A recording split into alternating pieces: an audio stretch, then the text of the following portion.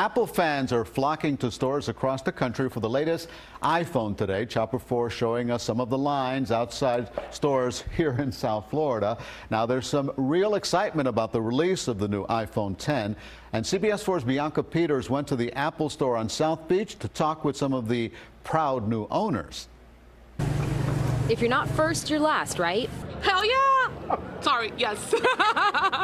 Yes, I'm excited. Officially the first in line to get the iPhone X at the Apple store on Lincoln Road, but for Sheena Van Dyke, second in line isn't too bad for the latest phone. It's very important. I get every phone, iPhone 8, iPhone 7, iPhone 6, all of them. So I have to have the 10. Lines stretched around the building from the early hours of the morning, some staying overnight and some coming from the other side of the world to spend about $1,000 on the new iPhone. I've come 12,000 miles away from Africa.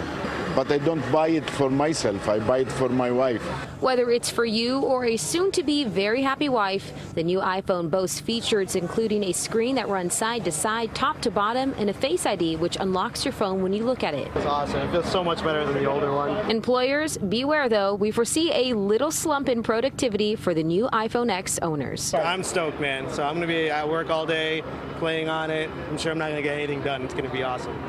Well, all these people in line here today are going to be walking home with the new iPhone X, which drops today. Now, seen a lot of videos about some of the features that it has, but it seems the wildest one is that facial ID recognition. Now, how that works, the iPhone's going to project about 30,000 infrared dots on your face, and you have to paint a circle with your nose to apply that to it. So if you're walking around and you're seeing people doing this to their phones, now you know why. Reporting in Miami Beach, Bianca Peters, CBS 4 News.